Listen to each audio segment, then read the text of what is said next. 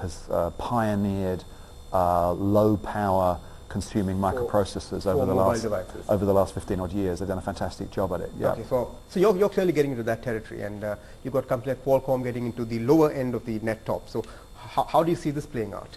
I think what you're going to see in the next few years is you're going to see a number of top-class companies, ARM, Qualcomm, Intel, all competing with each other to come up with new kinds of technologies.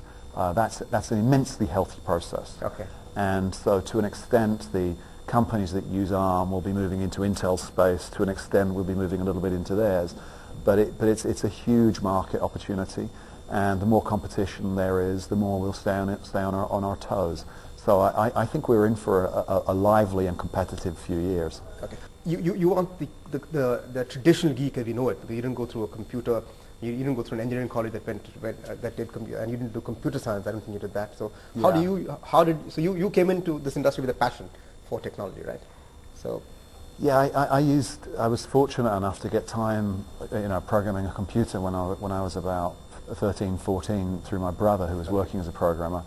And I sort of fell in love with them very early on.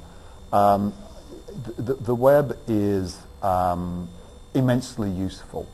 So I live in the United States, but I am as well informed on the failures and occasional successes of the England cricket team as the average Brit because of the web. And of course you don't see cricket on TV in the US, but of course cricket is on the web. That's one example.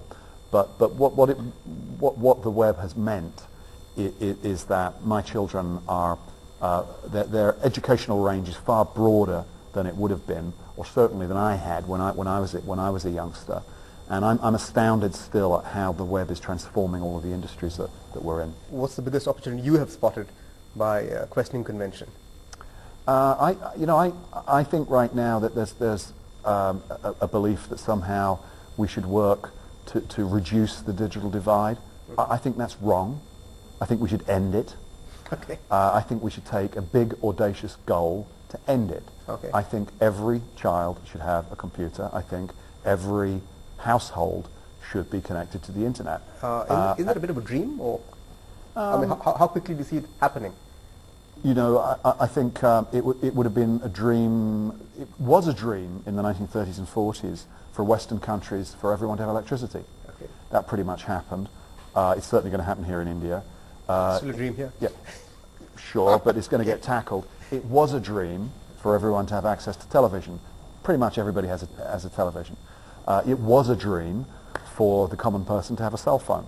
I think that when you look at the power of the internet, what it does, if you have it and if you don't, the difference between them, I think it's a perfectly reasonable goal to say you need to end the digital divide. Maybe it's going to take 10 to 15 years, but let's plan for it now.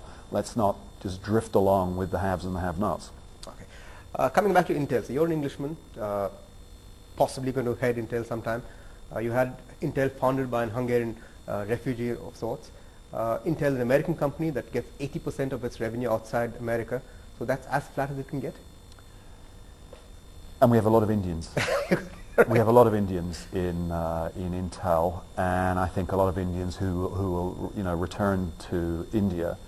And I think one of the agenda items for the government is going to be to continue to encourage business here, so that you do have a returning flow of Indians, which I think is one of the strengths of the Indian economy. Is a lot of people want to come back. Intel has always been based upon multinational behavior and cultures.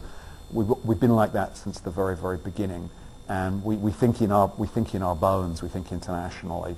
California sits looking across the Pacific rather. Forgive me, and that's how the company is. Most of our customers are somewhere else, and so you need to try and get into the minds of those customers. Okay.